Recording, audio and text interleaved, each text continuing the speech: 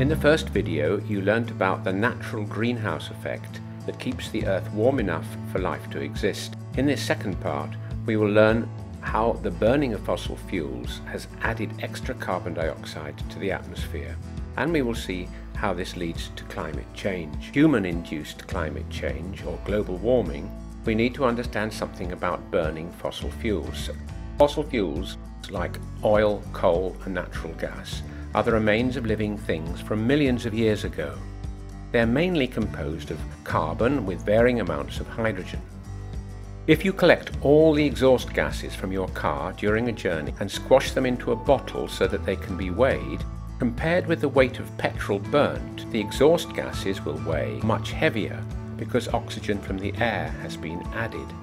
Here is a bit of a petrol molecule, H2CCH2.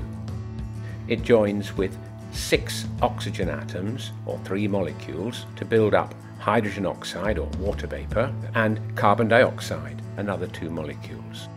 Before the world became industrialized by burning fossil fuels, the carbon dioxide concentration in the atmosphere was about 0.28%, tiny compared with oxygen at 21% and nitrogen at 78%, but enough to keep us warm. Without this natural blanket of insulating gas, the Earth would be too cold to support life as we know it.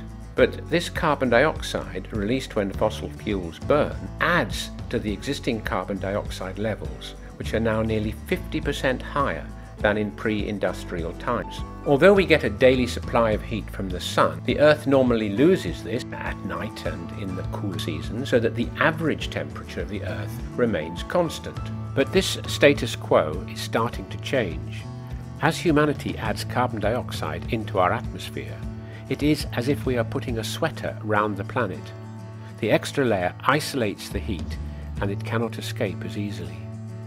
Whilst it's easy to take off your sweater, the Earth cannot lose its greenhouse gases as quickly, and we keep adding to them. By putting our planet in a sweatbox, we are causing wide-ranging consequences for our climate. Some people think that living things contribute to the enhanced greenhouse effect because they breathe out carbon dioxide. But this carbon has come from their food, and that's come from plants, which took carbon from the atmosphere in what is called the carbon cycle. Video for that. Even burning wood doesn't contribute to the enhanced greenhouse effect, as long as the trees you cut down are replanted. However, the carbon in fossil fuels has remained trapped underground for hundreds of millions of years. So it is extra carbon that's been added to the natural cycle. We are also throwing away other gases into the atmosphere which help trap infrared radiation, and so also enhance the natural greenhouse effect. They are methane, especially from paddy fields and from cows, and nitrous oxide from car exhausts. Why does this rise in temperature cause our climate to change? Well, there is extra energy trapped on Earth, already causing glaciers and ice caps to melt. With more energy in the atmosphere, weather becomes more extreme, so there are more floods, droughts and storms. We have recorded record global temperatures at the start of the 21st century. The next videos look at the consequences of climate change in more detail. So in summary, we recalled that the natural greenhouse effect is a good thing and keeps the Earth warm enough for life to exist. However, burning fossil fuels containing carbon that's remained underground for hundreds of millions of years adds extra carbon dioxide, a greenhouse gas, to the atmosphere.